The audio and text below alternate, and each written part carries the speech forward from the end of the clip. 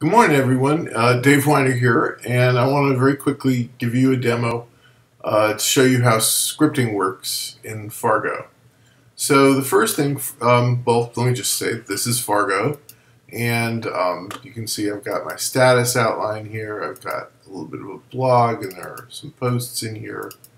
You can see there's a whole bunch more stuff. So now I want to create a menu bar. And that's where you put the scripts. You want to put the scripts up here in the menu bar. So this is how you do it.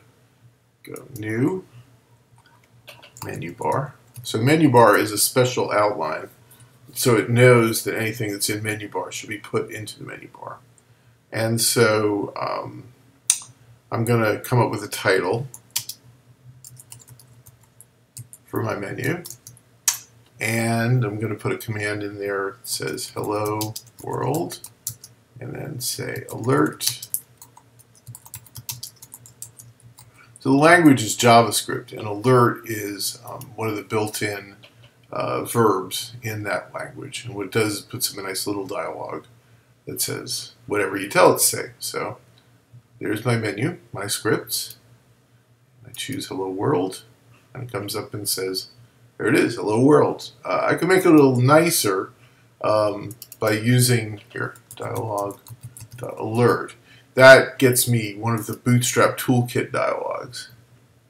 So, and then I go here and I choose hello world. Oops, wait. Ugh, sorry about that. And then it says hello world. It refreshed the menu while I was selecting the command. That points out one of the nice things about this is that the menu, you don't have to do anything to get the menu to update. So if I, just want to type in another command and say alert of hi mom,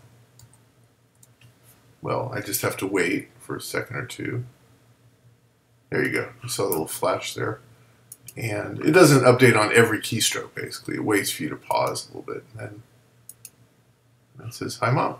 So now I want to show you a little bit more sophisticated script, and rather than make you sit here and wait for me to type it, I'll just go get it from an app off screen and just paste it in here.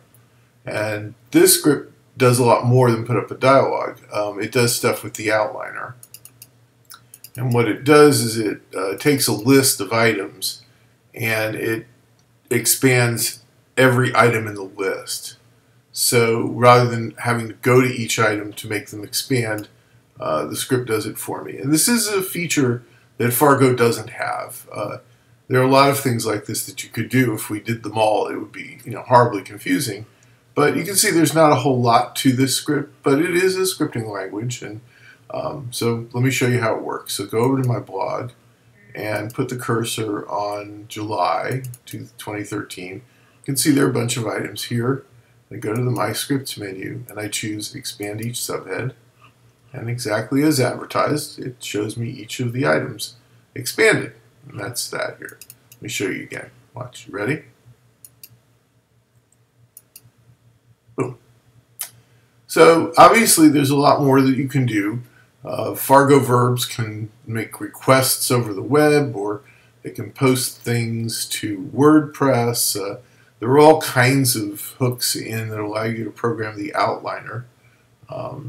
So it's got a lot of depth to it, and it's a nice beginning. We can add a lot more functionality to it, and hope to do that. So anyway, that's how scripting works in Fargo. Bye-bye.